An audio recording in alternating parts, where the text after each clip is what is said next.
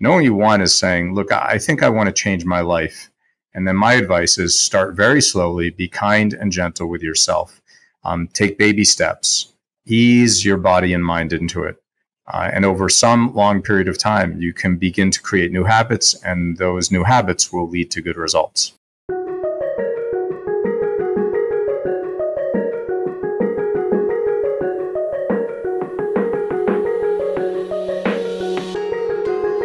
Hey, Mike here from Muscle for Life and Legion Athletics, and welcome to another episode of the Muscle for Life podcast. This time around, I interview Strauss Zelnick, who is known in the Fortune 500 circles as the world's fittest CEO, because at 61 years old, Strauss maintains a 2-a-day workout schedule, while also running the media juggernaut Take-Two Interactive, which has given us blockbuster video game franchises like Grand Theft Auto, Red Dead Redemption, and NBA 2K, as well as running his private equity firm, Zelnick Media Capital, which has about $12 billion with a B in assets. Oh, and Strauss has also managed to do all of that while also being a husband to his wife of nearly 30 years and father to his 3 children, which also is no small feat.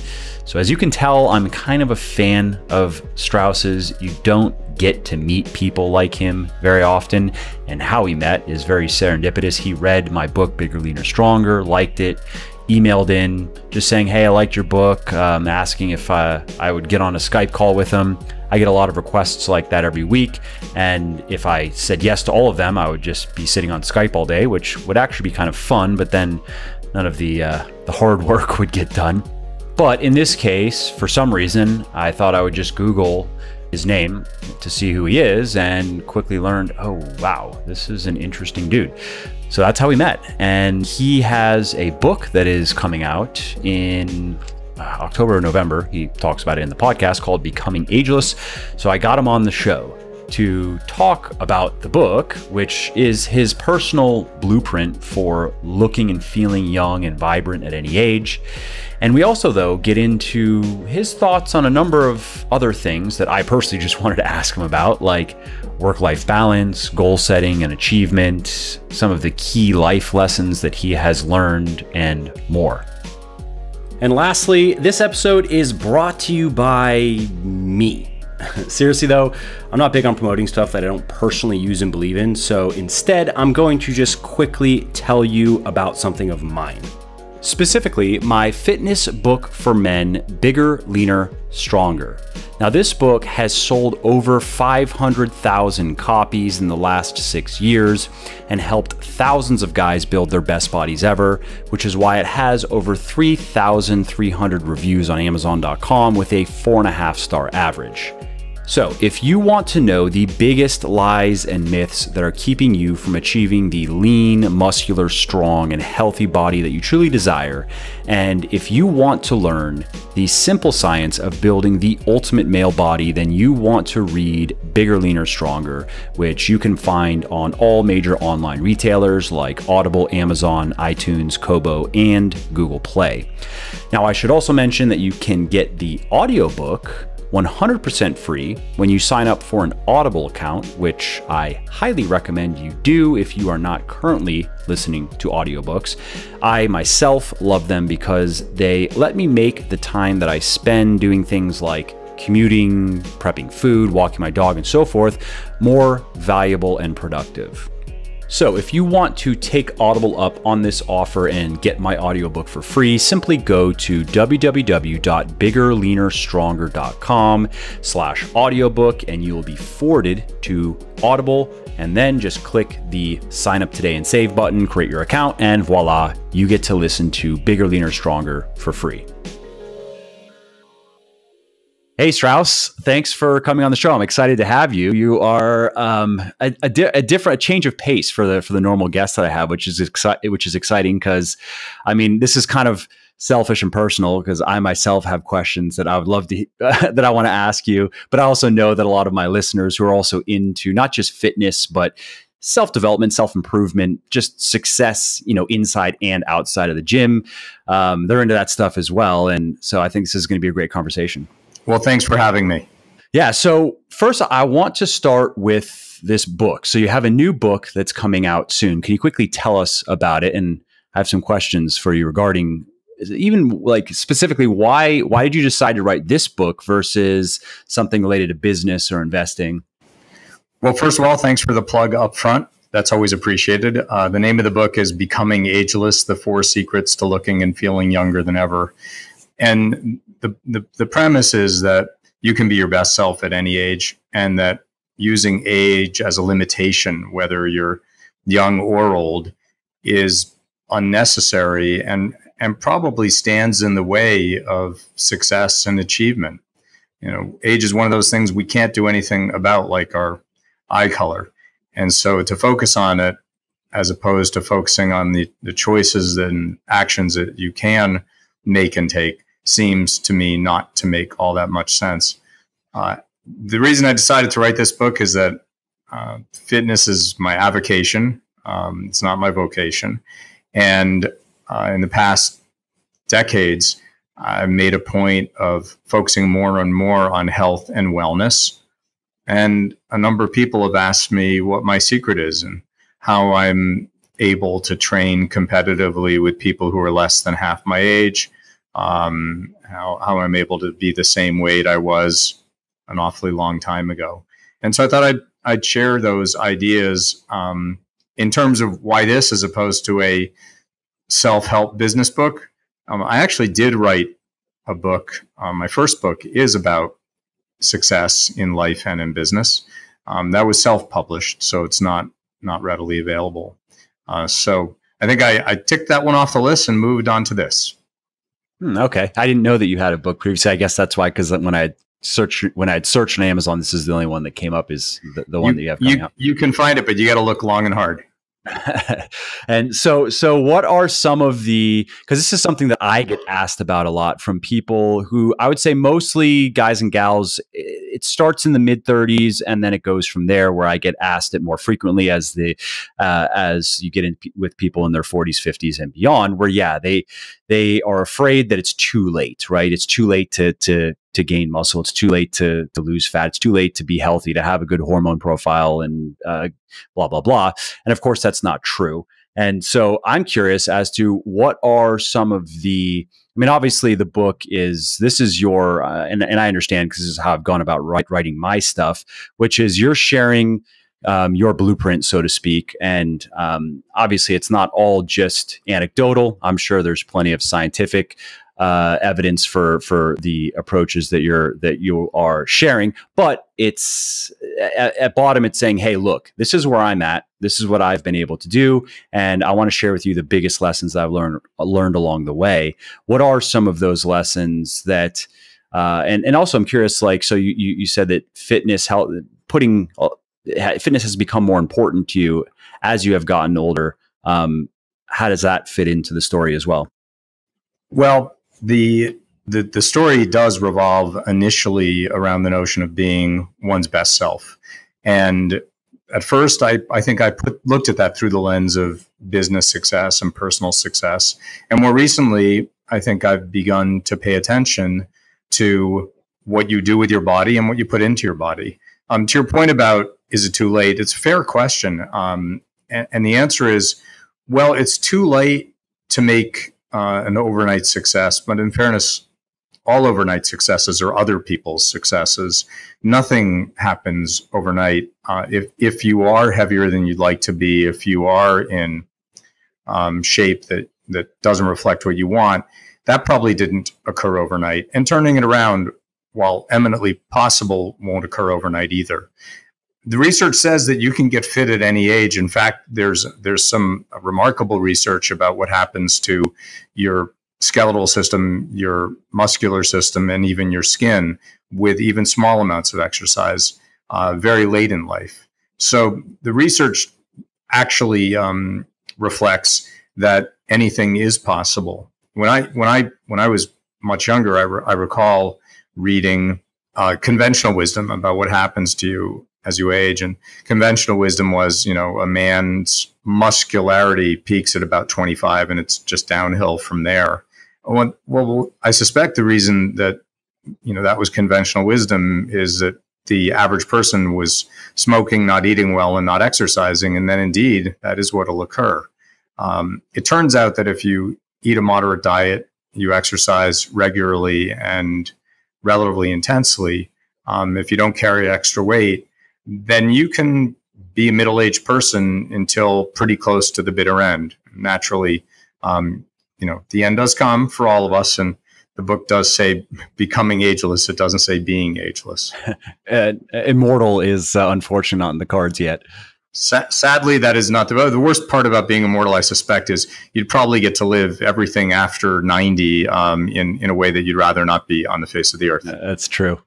Yeah, I mean, so it's that point, right, that getting old is optional. Yeah, the days go by, the years go by, but getting old is optional. And yes, there's quite a bit of research, and then I'm doing like an overhaul on my books for men and women, Bigger, Leaner, Stronger, Thinner, Leaner, Stronger, and I'm not gearing them toward this topic per se, but in the end of the book, when the frequently asked questions, I'm expanding a little bit on this because this is a frequently asked question and citing some research that shows that, for example, there's one study that was conducted with middle-aged, so it's guys in their 40s and then college-age guys following the same type of resistance training program, eating more or less the same type of diet. And the long story short is the middle-aged guys over 10 or 12 weeks did just as well as the college-age guys in terms of muscle and strength gain. And yeah, your recovery is, have you noticed that your recovery, and that's really what we see in the literature, is that you can recover, you can abuse your body a bit more when you're younger. You can probably get away with intense weightlifting 6 or 7 days a week even, and maybe being able to go for months before you even have to deload. And as you get older, not so much, but you still can train hard. You just have to be a bit more cognizant of recovery. Is that something that squares up with your experience?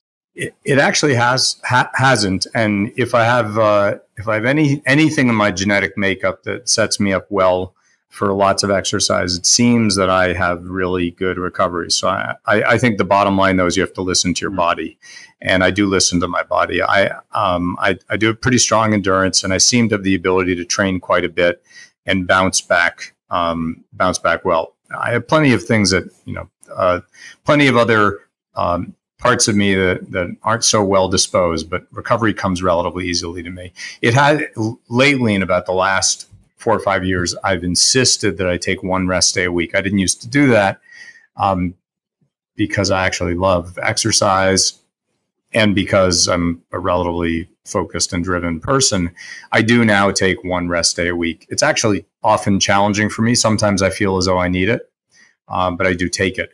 There are times when I do feel overtrained. For example, if I'm on a bike trip and I've gone to the gym and lifted weights, or if I'm involved with our morning program activities here in New York and I'm lifting weights and maybe I'm running or cycling, and I have taken off 2-3 days in a row when my body clearly needed it. So I think everyone is different with regard to recovery. You have to listen to your body. Yeah, I absolutely agree. And whether it's it could be something as simple as genetics. I don't know if you've ever done any sort of DNA test, but there are certain genetic markers that they've now associated with improved recovery ability. Like I did, I forget the name of the company, DNA Fit. I don't even know if they're around anymore.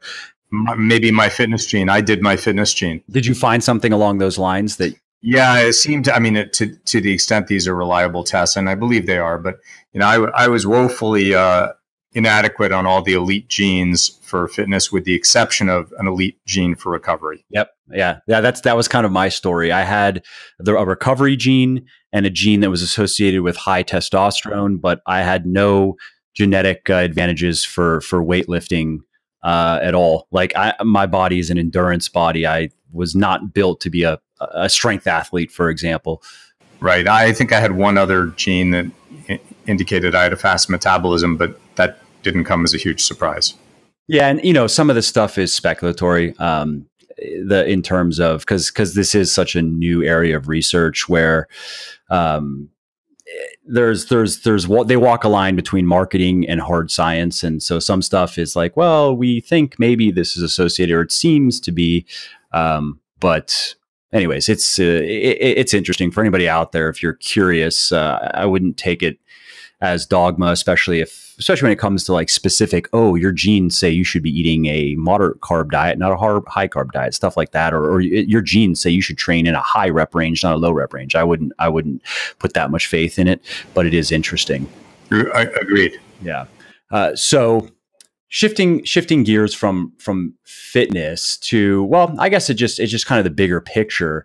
This is something I'm often asked about, something I want to ask you about, which is work-life balance, right? A lot of people especially people who want to be successful in their work and their careers, see that I've achieved some measure of success and ask me about that. So like, how do you keep it all together? What's your take on this? What has allowed you to become not only incredibly successful in your work, but also not just stay in good shape, but stay married and raise a family? I mean, that is, to me, I mean, I appreciate that, having 2 kids and having a marriage. And I'm just curious as to your thoughts. Well, it's a great question. And of course, in these situations, it's tempting to say, yes, I am. That's exactly right. It all looks just as shiny as it seems.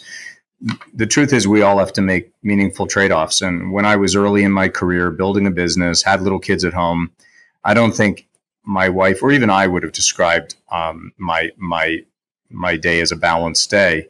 I had to make hard choices. There were times when I had work to do that, I had to put to the side to be there for the family. And there were times and there were family obligations I put to the side in order to pursue my work. And I shoehorned fitness in there. So when I talk to people who are at that stage of their lives, and I'm older now, my kids are out of the house, I say, look, this some sort of Coca-Cola commercial view of life doesn't really exist. And the notion of having it all is a fantasy, and you have to choose.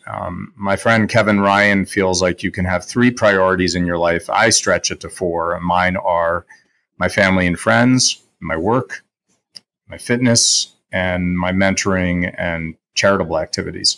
And that means there are a lot of things that I like and I like to do that just don't make it onto the top 4 priorities. I had to choose, though. And if I had 10 priorities, I think I'd do a bad job at all of them. So I don't think I want to hold myself out as someone who has an incredibly balanced life. I think people who know me would find that amusing at best.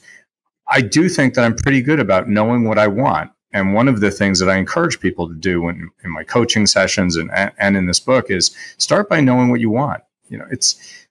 A lot of people will be, you're sitting at home, you're watching television, a commercial for some exercise equipment, some supplement comes on, and your immediate take is, yes, I need a quick fix. I'll buy that thing and I'll get a quick fix and I'll lose 25 pounds and I'll get active and more healthy. That's not knowing what you want. That's engaging in fantasy. Knowing you want is saying, look, I think I want to change my life. And then my advice is start very slowly, be kind and gentle with yourself. Take baby steps, ease your body and mind into it. And over some long period of time, you can begin to create new habits, and those new habits will lead to good results. Yeah, I mean, that's an important point. I feel like I've come across some research on this in researching for this new book that I have coming out. But basically, it's actually fairly rare for people to find people who are thinking much about the future in any capacity. I mean, thinking even not just a month ahead, but a year ahead or 3 years or 5 years ahead of time. And I was just having a talk about this with someone who is at a point in their life now where they're about my age, 31 or 2 or something, and not quite where he thought he was going to be. And I was trying to explain to him, at least from my limited experience, it seems like, and we see this in the physical world as well, where, I mean, look at how much effort it takes to maintain a possession. If we don't constantly pour effort and energy and time into things, they all fall apart. And eventually everything does fall apart and goes away. And I found that to be true in life as well. If you're not every day envisioning a future, working toward it, knowing exactly that what you're doing, whether it doesn't have to be necessarily work. I mean, if you're spending time with your family, hopefully it's toward a future. You're trying to create something more than what is currently there. And if you're not, things basically are just getting worse. And so, knowing what you want, that just immediately comes to my mind is really, I think, not just in the immediate of, like you said, you're sitting on the couch, you look down, you look at your stomach and you're like, oh, gross. You look up and you see an ad for, I don't know, an ab machine or something. And you're like, yes, I want abs. But when I think of like, what's the bigger picture? Because that's not very motivating. It maybe motivates you to buy the thing. And maybe that's enough of a dopamine hit to, that's it. You never even use the thing. You know what I mean? But no, they mostly stay in the box. Yeah, exactly. But really giving thought as to the bigger picture, what do you really want? Is that something that I'm assuming, you being just in your nature, that's how you operate, or am I wrong? No, that is how I operate. And I, like you, I have a healthy awareness that time is passing, a willingness to believe that there is an arc of life, a beginning, middle, and end, and to try to optimize within that. So, most people look at mortality, if they're honest about it, and their view will be, I know you, Mike, are going to die, but I, on the other hand, I'm going to live forever. I don't engage in that fantasy, and I never did. And even when I was young, I thought, okay, so what is life going to look like at 30, 40, 50, 60? I'm 61 now, and I asked myself, okay, what does life look like with luck at 70 or 80 or beyond? What does that look like professionally? Personally, where will I be located? And what does it look like from a fitness point of view as well? And knowing that, owning that we have a limited amount of time on the planet, allows you to make choices that optimize the time that you have. And everyone makes individual choices. My wife and I were talking about this a couple days ago, and we don't always agree on everything, but we did agree that I don't have a bucket list, because if there's something that I think I want to do or should do, I set out to do it. And that isn't always admirable. And I hope I don't do it in a selfish way. I don't believe that I do. But if something is a priority to me, I make it a priority and I try my hardest to act against it. And I'm okay with looking at something and saying, yeah, that could be great for someone, but it's not a priority. For example, I've always thought about learning Italian. I love the language. I love Italy. I like Italian food. Yeah, well, guess what? I haven't gone to learn Italian. When I worked at a German company, I did learn German, but I haven't learned Italian.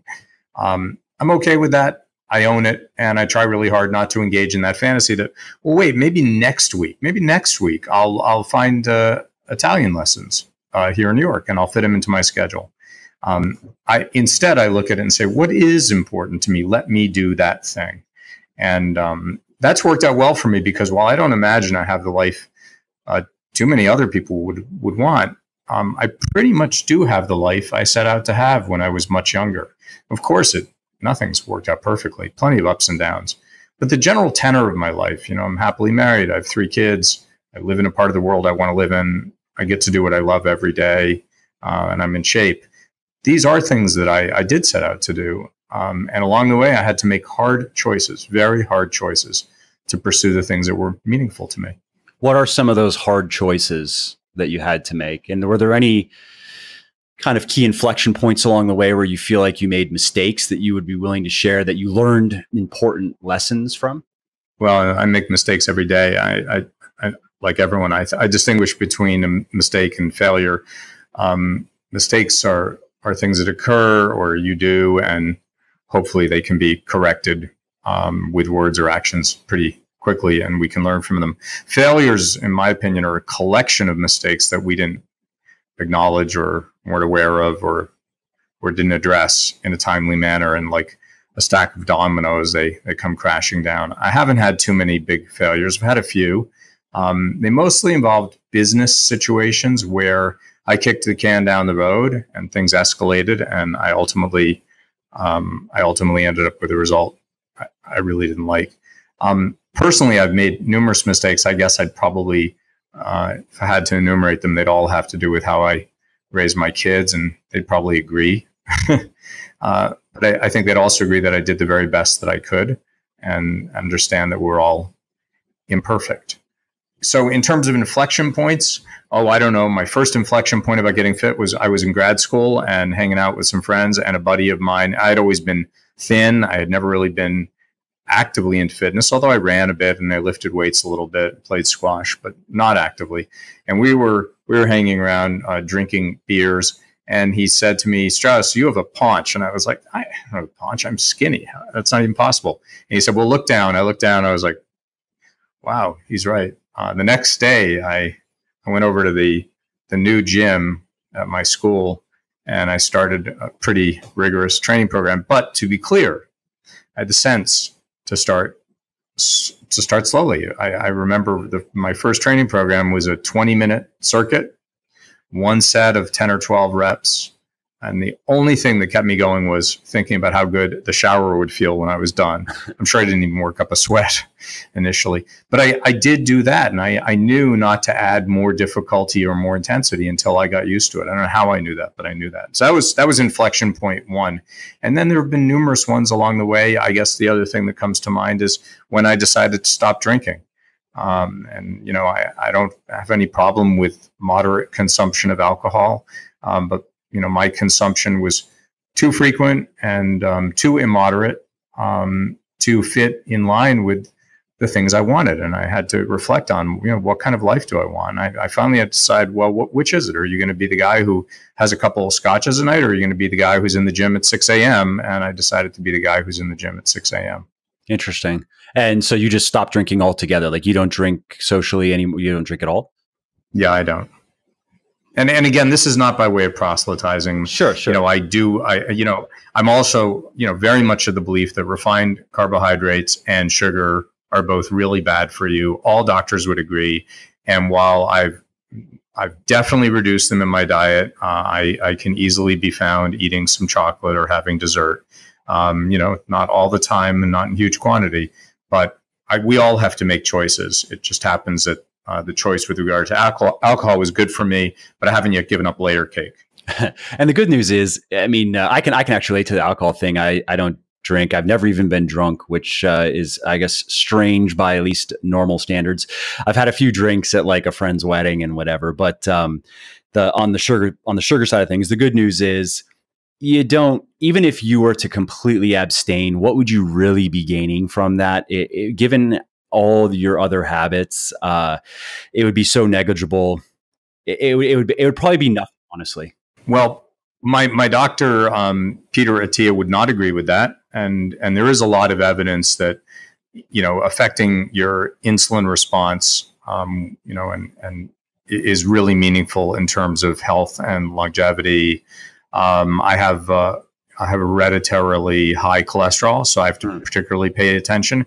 But if he could wave a magic wand and get me to abstain from refined carbohydrates and sugar entirely, he would. I think he too recognizes, look, I don't smoke, I don't drink, I don't stay up late, I exercise a lot, I'm not overweight, and I eat by all standards a rather, you know, healthy, balanced diet. I also, you know, eat some bread now and then and eat some dessert now and then. And sometimes more than now and then, and we're all human, and we have to, you know, we have to decide how we want to live. I know a couple people who insist on having, you know, an incredibly disciplined diet. My experience of those people is food doesn't really resonate for them, but I'm not one of those people. And I suspect there are other areas of their life that maybe aren't optimal that those areas do resonate. We all have to make our own choices. But if your choice is, look, you know, you take that to mean, yeah, I'm going to smoke a pack of cigarettes today. I'm going to carry around 50 pounds extra. I'm not going to go to the doctor. I'm not going to take my medication. I'm not going to get exercise. And you think something good will come from that. Now you're engaging in a fantasy.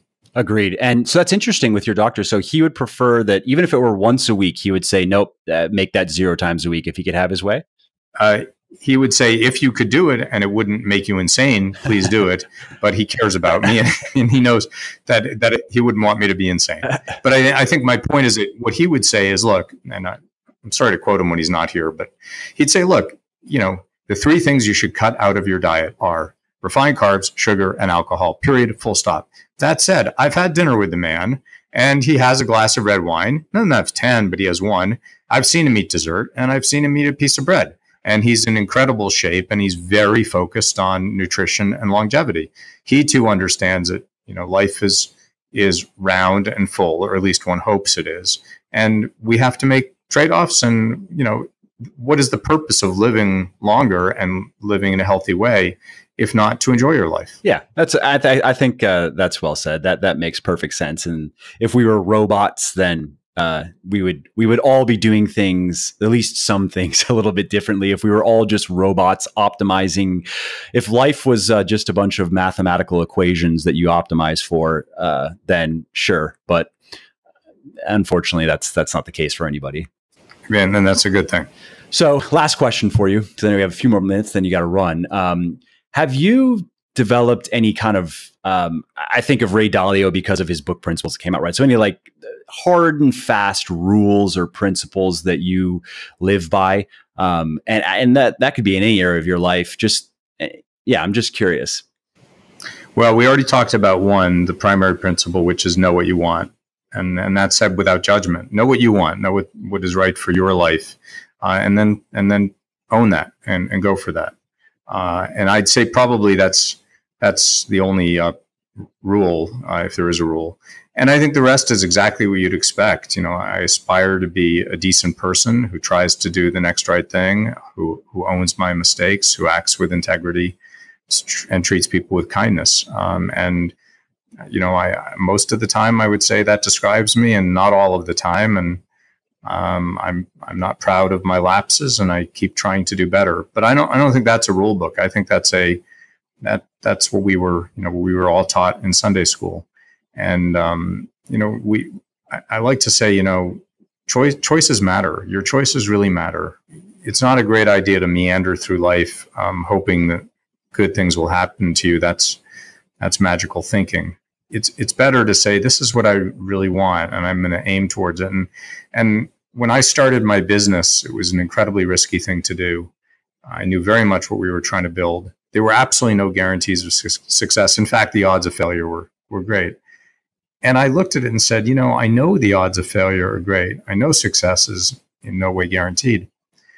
But when I'm 75 or 80 years old and the end of my career, how will I feel if I don't take this chance? And I recognized I would feel, no matter how successful I were as a professional manager working for other people, I would have felt as though I had left a stone unturned. And for better or for worse in my life, I have left no stone unturned. That does not imply it's all worked out as planned.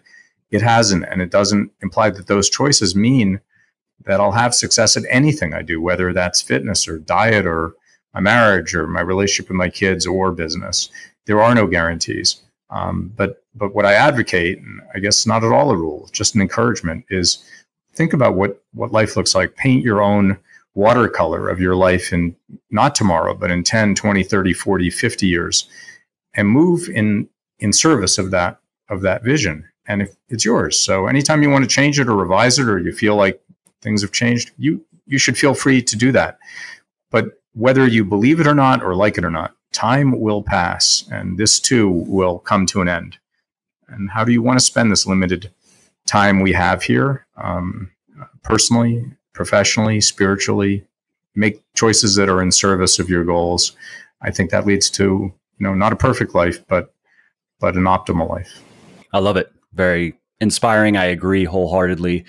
Yeah, it's affirming. It's just, I look to someone with you with honestly a lot of admiration, respect, because of just who you are and what you've done and how you go about things and how you think about things. So yes, it's very cool. For that type of stuff resonates with me deeply. So that's great. And thank you for sharing everything that you've shared in this interview. Again, the book is Becoming Ageless, right? And it comes out in October, right? September 4th. September. Okay, good. So everybody, and you can order it now. You can order it now on Amazon. Just saying, and right back at you. I admire you greatly. You motivated me. You know how I met you? I just reached out over the transom, having read your book and being incredibly impressed and motivated. And you are everything you seem to be when you meet in person, and then some. So thank you. Thank you. Thank you. I really appreciate that. And again, thanks for taking the time. Really do appreciate it. And hope we will talk soon. Pleasure. Thanks so much. Hey there, it's Mike again. I hope you enjoyed this episode and found it interesting and helpful. And if you did and don't mind doing me a favor, then please do give this video a like and leave a comment down below. Not only do I like to hear from everybody and I jump in and reply to as many comments as I can, it also helps other people find their way to the show and learn how to build their best bodies ever too. And of course, if you want to be notified when the next episode goes live, then just subscribe to my channel and you won't miss out on any of the new content. Lastly, if you didn't like something about the show, then definitely shoot me an email at mike@muscleforlife.com and share your thoughts on how you think it could be better. I read everything myself and I'm always looking for constructive feedback, so please do reach out. Thanks again for listening to the episode, and I hope to hear from you soon. Oh, and before you leave, let me quickly tell you about one other product of mine that I think you might like. Specifically, my fitness book for men, Bigger, Leaner, Stronger. Now, this book has sold over 500,000 copies in the last 6 years and helped thousands of guys build their best bodies ever, which is why it has over 3,300 reviews on Amazon.com with a 4.5-star average. So, if you want to know the biggest lies and myths that are keeping you from achieving the lean, muscular, strong, and healthy body that you truly desire, and if you want to learn the simple science of building the ultimate male body, then you want to read Bigger, Leaner, Stronger, which you can find on all major online retailers like Audible, Amazon, iTunes, Kobo, and Google Play. Now, I should also mention that you can get the audiobook 100% free when you sign up for an Audible account, which I highly recommend you do if you are not currently listening to audiobooks. I myself love them because they let me make the time that I spend doing things like commuting, prepping food, walking my dog, and so forth more valuable and productive. So if you want to take Audible up on this offer and get my audiobook for free, simply go to www.biggerleanerstronger.com/audiobook and you will be forwarded to Audible, and then just click the sign up today and save button, create your account, and voila, you get to listen to Bigger, Leaner, Stronger for free.